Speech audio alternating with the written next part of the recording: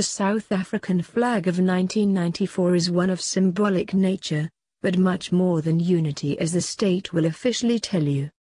There are things found in this flag that go beyond the explanation I give here today, as it is not my duty to explain everything in great detail.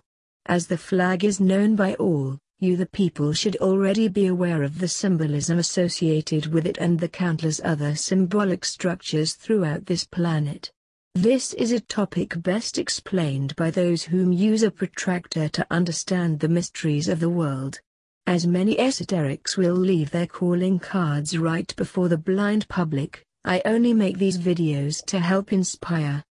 The new South African flag bears proportion of 2:3, with the stripes at the fly end at 5:1 to 3:1 to 5 ratio. Merged are the flags of the African National Congress and the flag of the South African Republic, the four-color verkleer.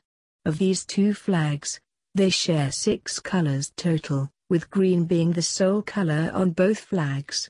The new flag, made up of 6 triangles sharing a common green base with the green Y shape acting as a base for the 6 lines to create the new flag.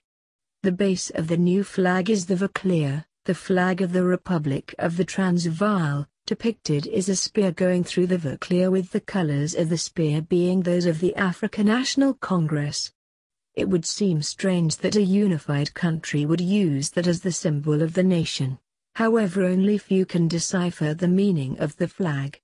It would almost appear the grand designers of the flag might even know more than the one called Sina van Rensburg, that or they are helping fulfill the prophecies he spoke of. This or it is just pure coincidence, but in this universe there is no such thing. We should note, the one known as Sina van Rensburg talks greatly about the use of the verkleer during a period of tribulation for the Boer people. It is if he speaks of a spear piercing through the verkleer.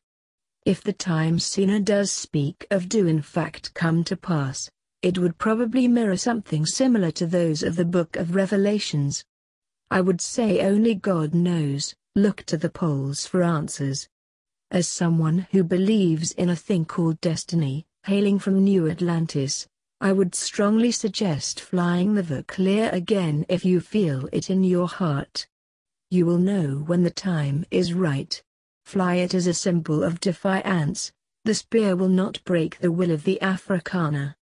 The symbology of the number known as 666 is something that few who have ever walked this earth understand properly. However, sometimes man is his own worst enemy.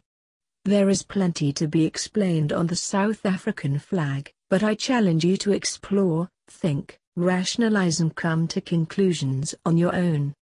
In the future, I will explain the flag of Namibia and the great symbolic significance it holds also.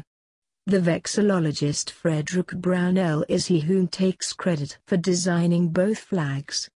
It should be noted Mr. Brownell held the title of State Herald for South Africa for many years,